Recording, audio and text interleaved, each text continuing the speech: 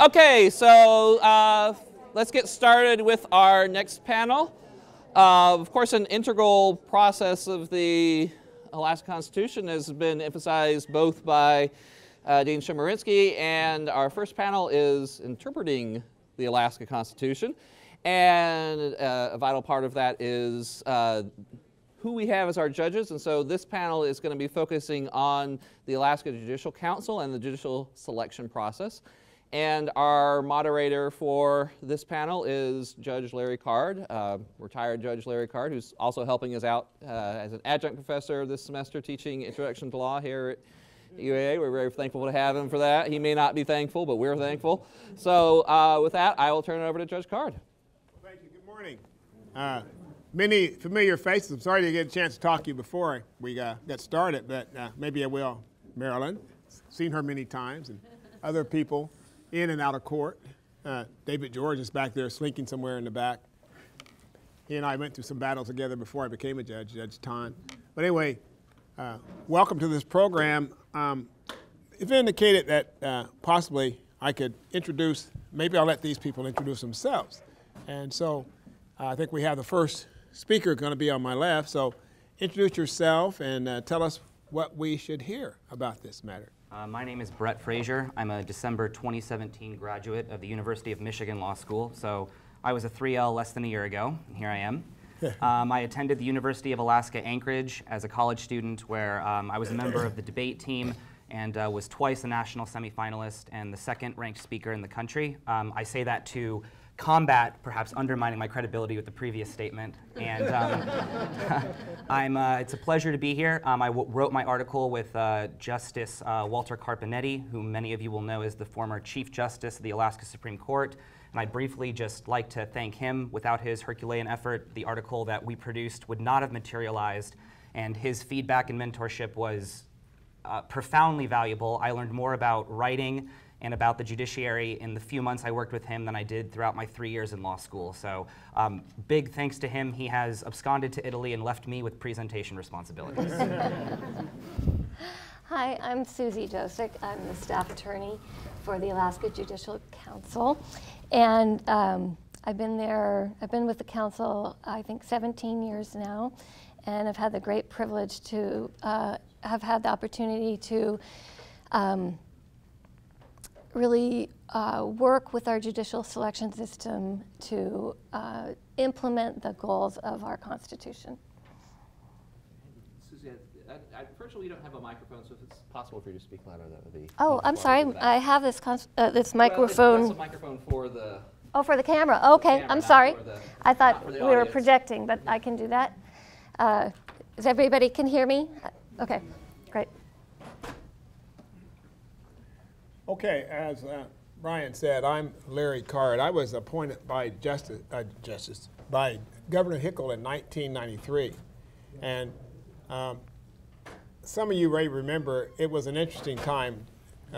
Governor Hickel, of course, was always a high energy, very interesting man. He and I had something in common. We both grew up in Kansas, and when my name and three others were presented by the Judicial Council that year, he didn't want any of them and made it quite public that he would rather pick somebody that he liked rather than this Judicial Council selection. And the Judicial Council advised him that he could not do that under our Constitution, under Article 4. And so they went back and forth, and I think there was some threat of litigation. Some of you in the audience may know about that. Myself and really capable people, Brant McGee, who was in charge of OPA, Mike Wolverton, who was a district court judge then, who was putting his name in the hat for Superior Court, and Peter Ashman, who was also a district court judge. And so all of our names were put in, but he didn't want any. And over a period of, if not weeks, at least days that turned into weeks, he decided he'd make a selection. So I received a call to go to the governor's office, and he and I spent most of our time talking about western Kansas. He grew up in Dodge City, Kansas, the old western town. I grew up in a place called Liberal, which is almost to Oklahoma. It's about 3 miles out the Oklahoma Panhandle. And so we spent most of our time talking about Kansas, and that was the interview. And that broke the deadlock, and it quieted out. And we haven't had any issues since that time, to my knowledge. You've been on 17 years? We have had a few. Maybe not so public. Just a couple, yeah. But anyway, I survived that process. Getting there was a little bit interesting. Some of the articles that have come out, or will be coming out in the law review, though, talk about the tie breaking that the Chief Justice has. His function is to break a tie. And the Chief Justice, when my name and 13 others were put in, he decided that he should be the tiebreaker, and he voted me in. Danny Moore was the Chief Justice at that time. And I had known him when I was in practice, but I never worked for him. He was part of the Delaney Wiles, Reitman Moore, Brubaker, some prominent lawyers who became judges came out of that office. But anyway, that was an interesting time, and shows how well our system works. Our merit system is supposed to produce not those who are just politically connected, but those who can do the job. And it was not as tough as my time had spent in the military, getting ready for all that training, but the process was dedicated. I'll put it that way, and never mean-spirited, always courteous.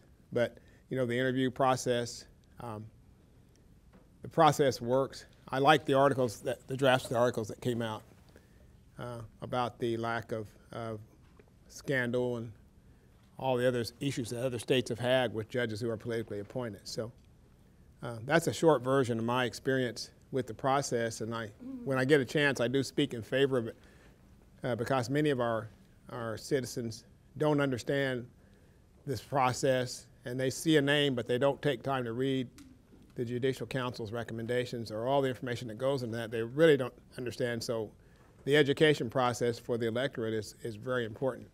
So having said all that, I'll turn it back to you, sir. So I'd like to do 3 things and some brief remarks in the interest of time. The first is provide kind of a crash course in the merit-based selection process for those who are potentially unfamiliar with it. The second is talk about the history of Article 4 and the historical and legal forces that led to the creation of a merit-based selection system in Alaska. And third, talk about some shortcomings that exist in the literature and potential areas for further research. So very, very briefly, Alaska's merit-based selection system moves in 3 phases.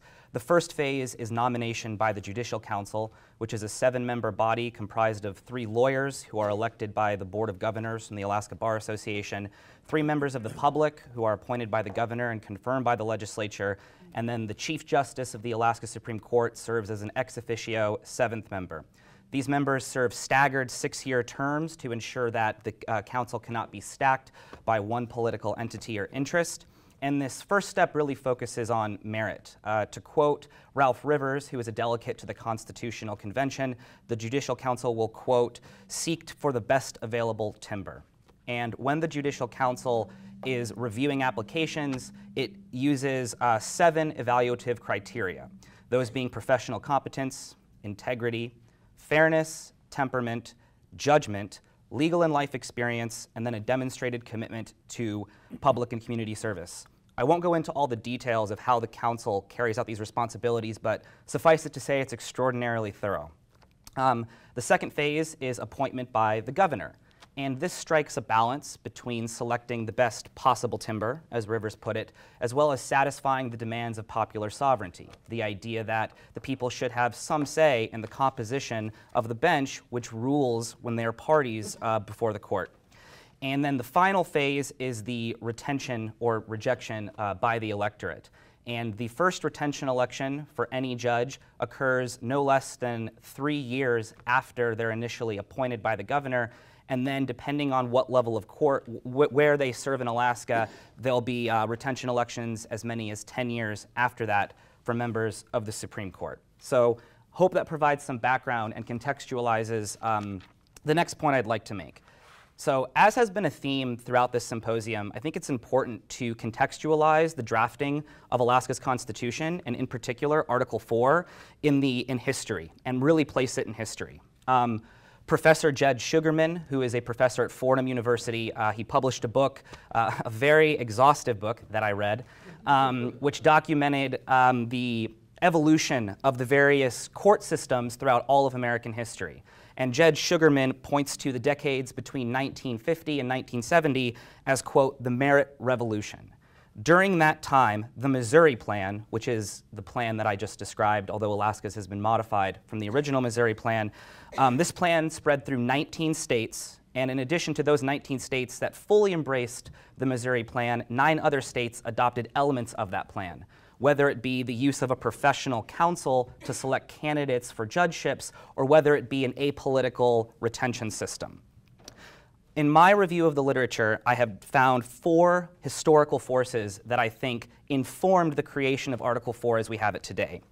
The first is the American Judicature Society, which was a society that was kind of born of a desire to create robust, independent courts, satisfying the Hamiltonian vision of the separation of powers, a judiciary that would be insulated from the populist demands of the majority.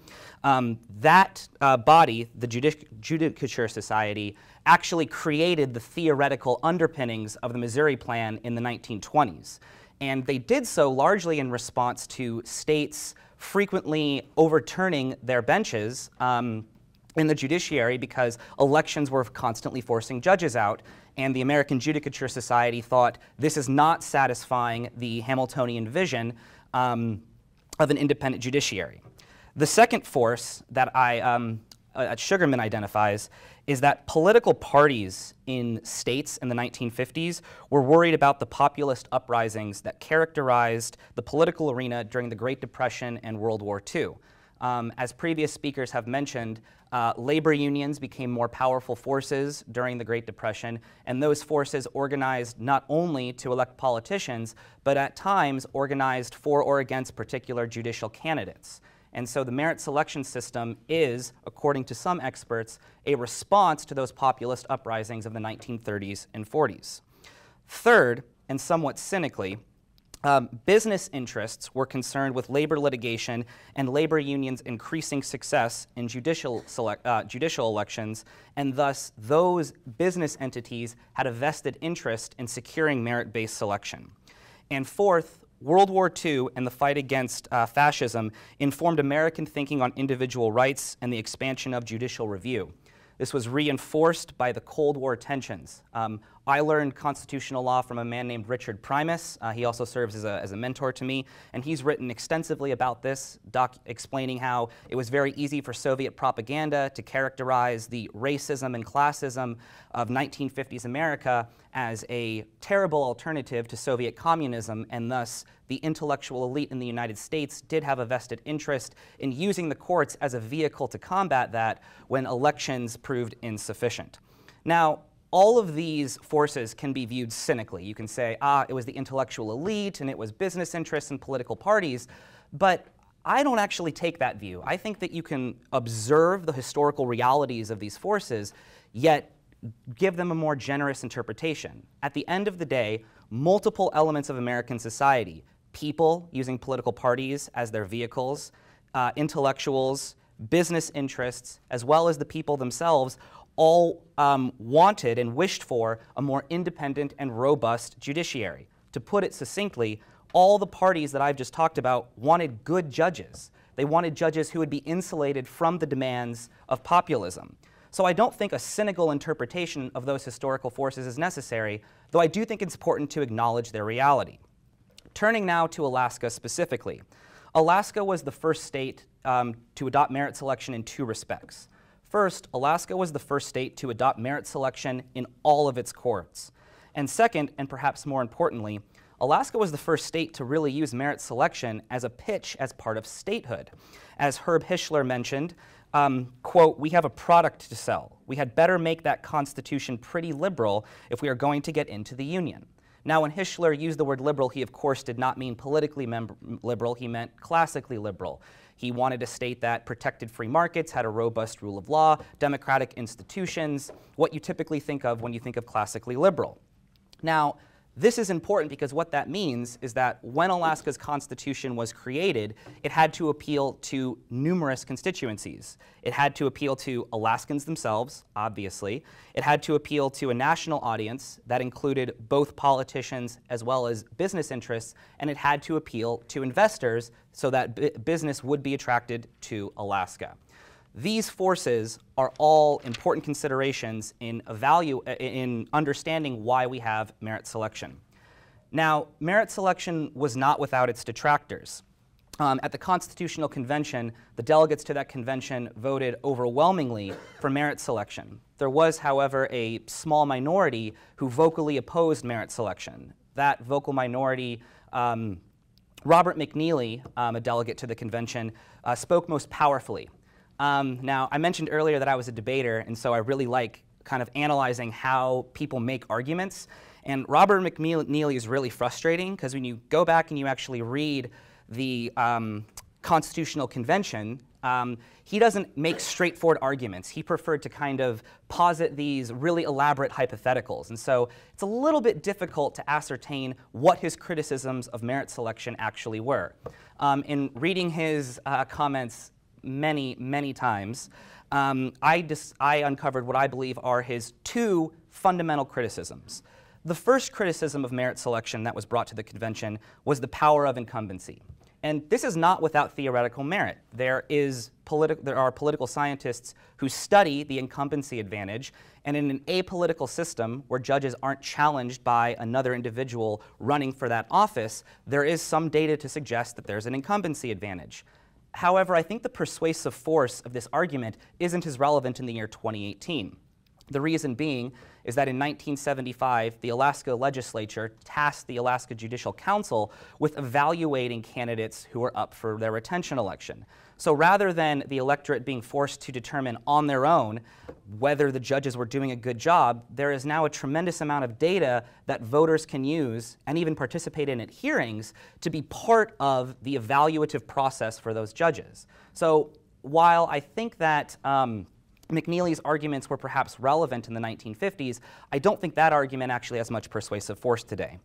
The second argument is that members of the council themselves would be beholden to the interests of the entity that appointed them. So McNeely was concerned that lawyers would basically use the council as a vehicle to propel their own self-interests, whatever they may be, and that the individuals appointed by the governor would merely represent the political party or the political interests of the governor that appointed those members of the council. The data, however, doesn't really bear this out. Justice Carpenetti and I looked at a lot of documents from the Alaska Judicial Council, and we found that in 60% of the time when the council is evaluating a candidate, they vote unanimously. 80% of the time, they vote unanimously minus one individual. And in only 18 cases, which is 1.3% of those cases, was the council evenly split with 3 lawyers advocating for or against the selection of a judge, and the 3 lay members of the council advocating for the lay members of the judge. This means that in those cases, the Chief Justice of the Supreme Court would have to serve as a tiebreaker. But interestingly enough, in those 18 cases, 9 times the Chief Justice has sided with the lawyers, and the other 9 times the Chief Justice has sided with the lay members. So I just don't really think that, as an empirical matter, it's true that people on the council are simply there as kind of narrow self-interested actors. Obviously, people who have been on the council or have experience with the council will want to express that they try to do the best job of selecting judges, and the data supports this conclusion. So to kind of wrap this up, McNeely had these 2 criticisms, but neither has been borne out in history, and neither, in our view, our being Bud and I's view, has proved to be meritorious. Now, there have also been challenges since the Constitutional Convention to the merit-based selection system. There has been a lawsuit, Miller v. Carpinetti, which challenged the merit-based selection system under equal protection grounds. Bud wrote this section of the paper, so I'm not going to go into too much detail, and any difficult questions you have, you can email him. But very, very briefly, both the District Court and the Ninth Circuit reached two conclusions. The first is that you can't really bring an equal protection challenge because the one person, one vote principle doesn't apply in Alaska because Alaska doesn't have elections. That's a pretty self-evident argument. But second, I think a close reading of the Ninth Circuit's case reveals something more fundamental, and that's the concern of federalism, that the people of Alaska ought to be able to craft their own judiciary in the image of how they see fit. And while the Ninth Circuit, which the decision was unanimous, by the way, never comes out and expressly says that, I think that that principle of federalism informs the entirety of that opinion. In addition to lawsuits, there has been attempts to amend Alaska's constitution. The most recent attempt was Senate Joint Resolution 21, which sought to modify the composition of the Judicial Council such that the governor would be able to appoint 10 members and the Alaska Bar would only be able to provide 5 members. I think the kind of cynical view here is that the governor is attempting to capture the Judicial Council. And there is some empirical research suggesting that when you give the governor, more control over the composition of a professional council, the judges whom that council appoints express more party bias. Now, let me be clear here. That doesn't mean that the decisions are worse. That doesn't mean that the decisions themselves betray party bias. What that means, though, is in states that have modified the composition of their professional councils, more judges, I'll use an example. In Florida, Florida had a system similar to Alaska's. They amended their constitution to provide the governor with more power. The governor happened to be Republican. The number of judges who were registered Republican who then made it to the bench increased dramatically.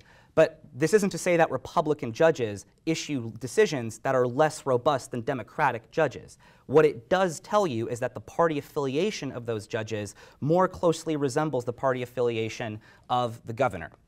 So this brings me finally to areas where I think the literature is somewhat lacking and areas where young lawyers like me might have to do a little more work. So I think there are two areas where the literature could be improved. The first area is a deep dive into the evaluative criteria one would use to assess judicial performance. Now, this is really, really hard because asking when is a judge doing a good job necessarily asks a deeper question of what is the proper role of the judge in American society. You might think that the proper role of a judge is to respond to, at least in some degree, the popular will, in which case you might prefer elections. If, on the other hand, your vision of the state's judiciary is one that wishes to insulate judges from the popular will when it's legal and necessary to do so, you'll have a different idea. However, I do think there ought to be at least an attempt to establish some sort of quantitative evaluation of judicial performance. There have been some attempts at this. For example, a paper that was published by someone named Salakar discovered that in appointive systems, judges in those systems are cited more frequently by other circuits. They're cited more frequently in law review articles. This suggests that their opinions are more clearly written or more persuasive, and they're disciplined less frequently by disciplinary bodies, suggesting that they more closely adhere to norms. However, this only scratches the surface, and I think a really interesting paper in the future could be one that really, really tries to assess judicial performance across different systems. That's obviously a challenge, and I think it's been a challenge for many, many years. One of the footnotes in our paper was from Professor Tarr, who I know has written something about this. The second area of improvement is, I think, a narrow examination of how retention elections specifically affect judicial behavior.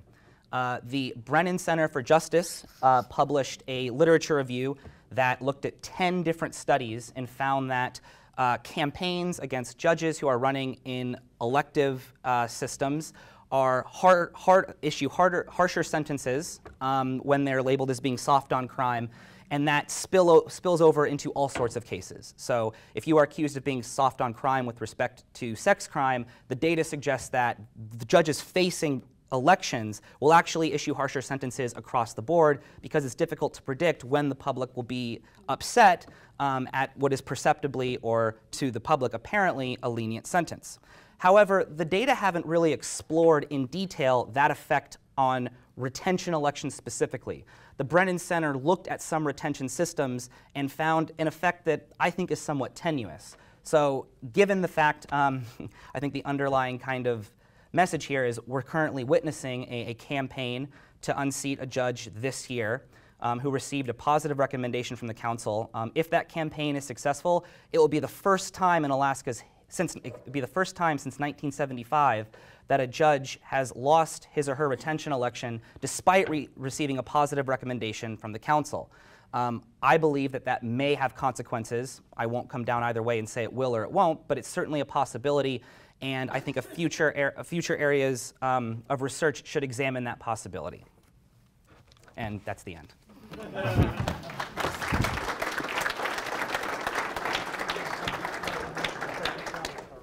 Wow, so that was super impressive.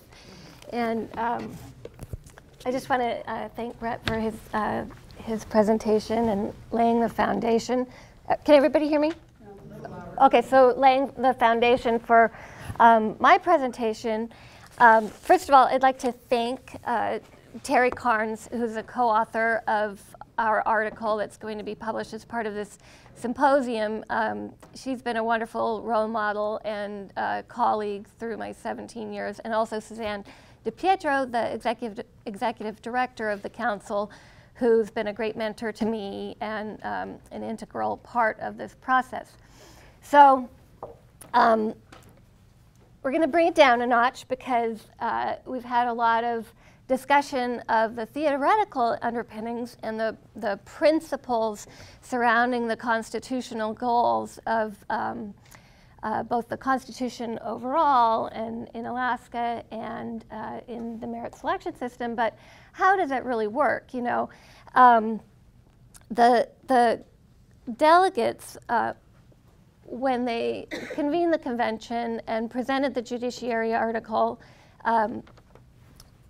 they wanted two things. They wanted a system with fair judges, fair and impartial judges, because they had been coming out of a system of territorial judges who they did not believe applied the law in a fair way all the time. And they were also concerned with the competency of these judges, who are often political appointees from places like Ohio and Washington State, where they didn't know Alaska, they didn't know what concerned the citizens of Alaska. They were political hacks sometimes, and they just really didn't care. They didn't do their jobs. And so they wanted a workable system, and they wanted fair judges. And there were two main concerns at the convention. And the first was, what kind of system do we want? And the delegates, they presented, or the Judiciary Committee delegates presented a system of merit selection to the body as a whole, and then there was a lot of discussion. McNeely's conversation was part of that.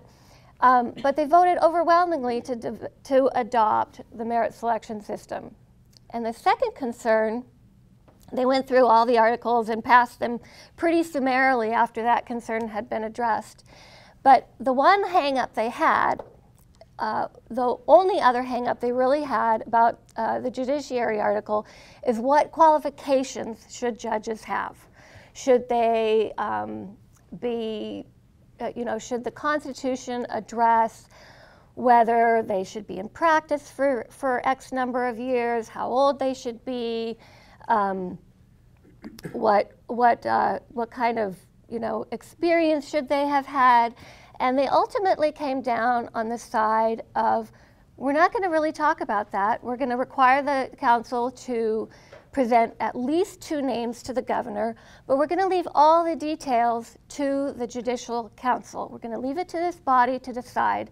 And they even talked about, during the convention, they talked about things like, well, this is, we're coming out of a territorial system, but things are going to change.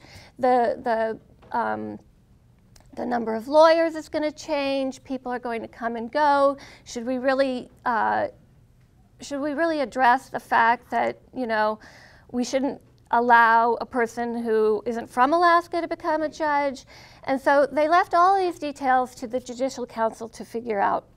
And this has brought about a system of the implementation of those goals of a fair judiciary and a workable system that has been both forward-thinking and very flexible and adaptable to both progress and the current council members as a reflection of our state citizenry. And it's really been an amazing system to watch, especially over the course of 20 years that I've been on the council, and Terry has been, or not on the council, but working for the council. And Terry Carns, my co-author, has worked for the council for since 1974. A lot of years.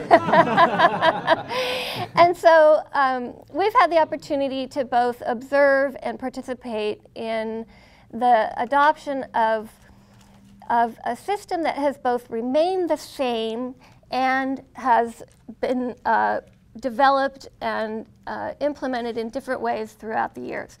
So after statehood, after the Constitution was adopted and statehood was implemented, in the very first year, in 1960, Governor Egan called for the first meeting of the Judicial Council, and he appointed the three lay members, the three public members, and the Bar Association appointed the attorney members. Interestingly, they did not yet have a Chief Justice, so one of the lay members acted as chair. And at their very first meeting in 1960, they discussed how the system would be put into place. And they said, well, we'll have to have an application or nominations for people who want to be judges.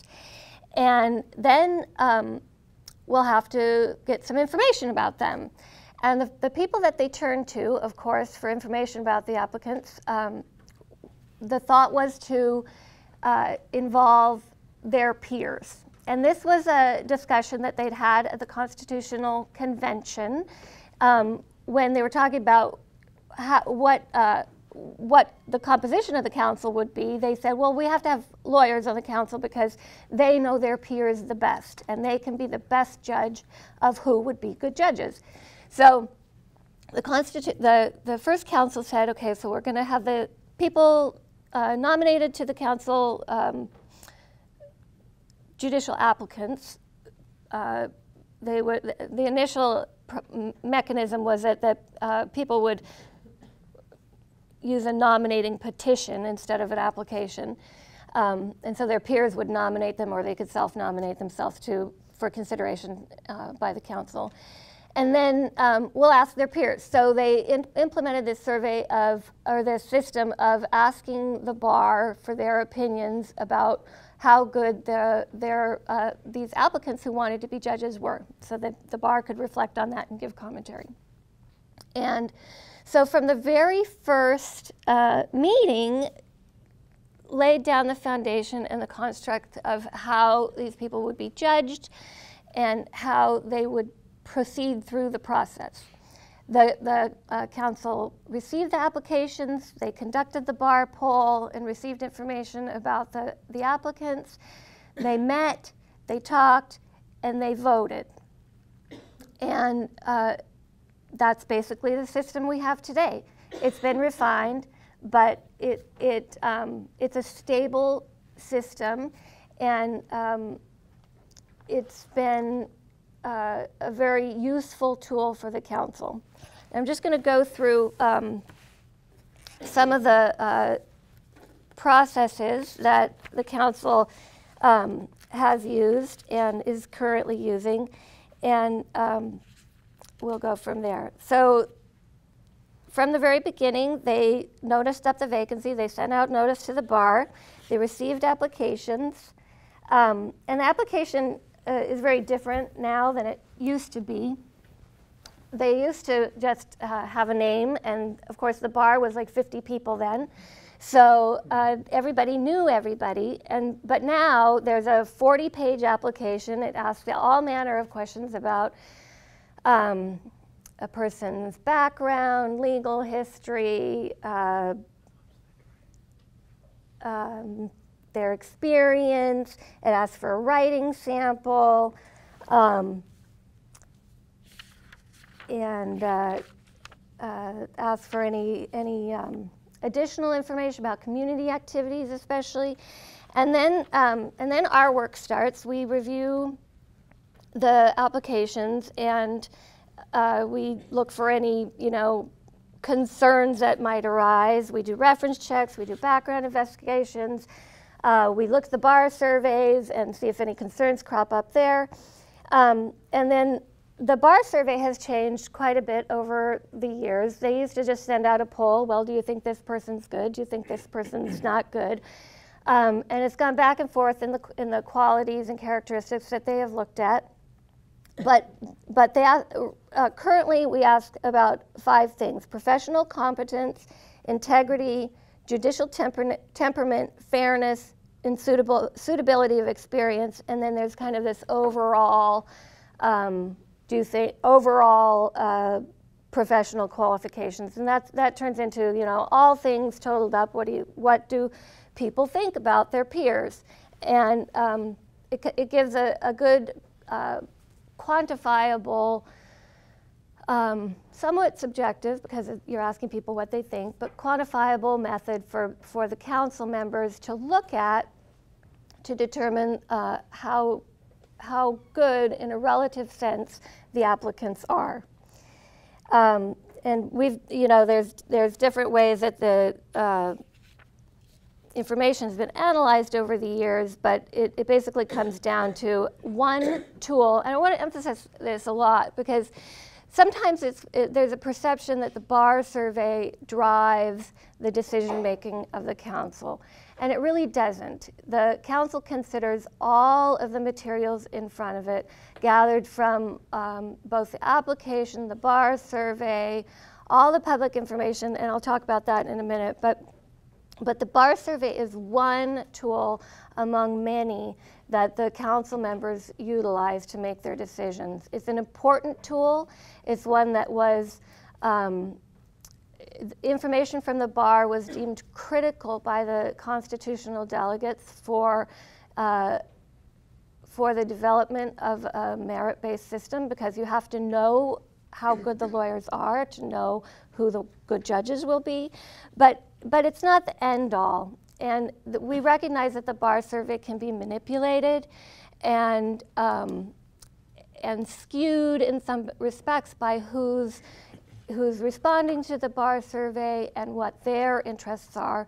So we do break down and look, and the staff breaks it down and looks at the response rate. It looks at who's responding and what concerns are reflected in the responses to the bar survey, and also what underlying agenda might be there.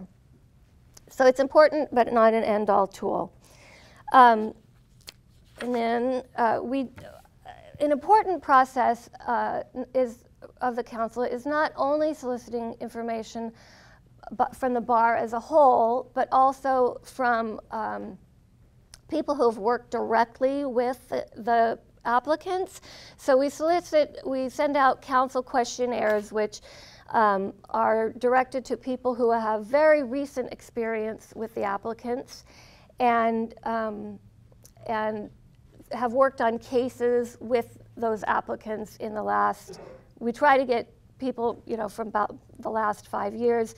That's not always possible if the people haven't been in litigation, if the applicants haven't been in litigation. But we try to capture as much information as we can, because more information is better, and the more sources of information is better.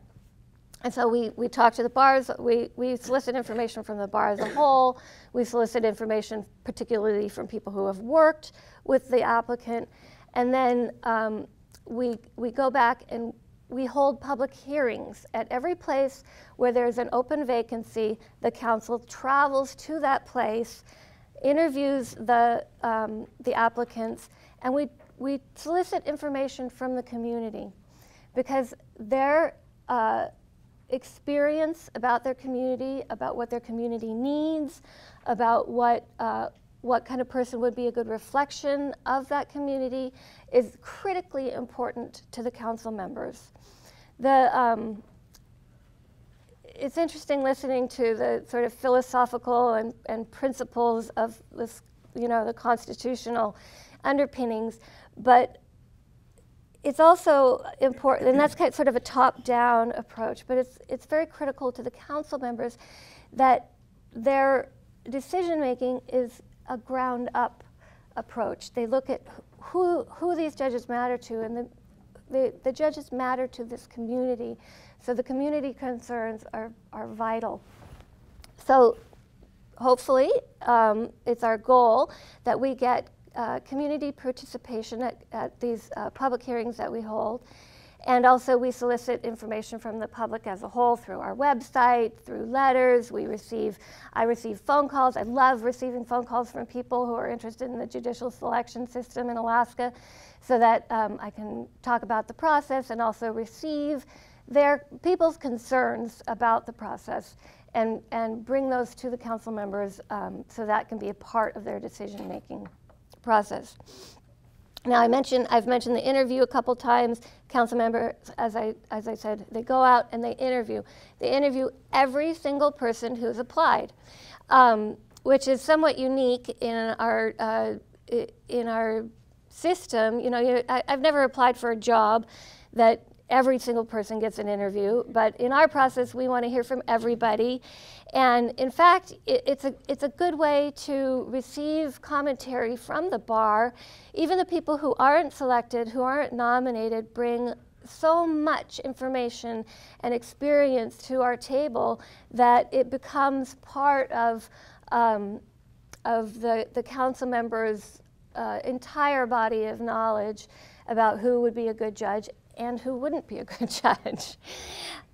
Am I running over time? Okay, so we've talked about the interview. Everyone gets interviewed, and we'll talk a little bit about the criteria. As Brett mentioned, the bar survey reflects, we've got professional competence, integrity, fairness, temperament, judgment, legal life experience, and these.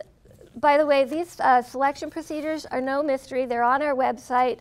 They've been published in every council report since statehood, the development of them.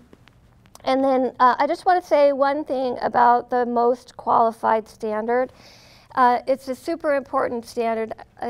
If we want to take more questions about it, I'd be happy to talk about it. But it's a relative determination. Who is most qualified, who is the best available timber, is a relative standard based on all the candidates or all the applicants who have applied, the position that's applied for, and that goes back to that community standard, and the community in which the position is located. So all of that goes into the mix, into deciding who is the best and most qualified and able to serve the judiciary for Alaska. And I don't have time to talk about everything I want to talk about, but I'm happy to field any questions or talk at the break. Well, thank you. Thank you very much.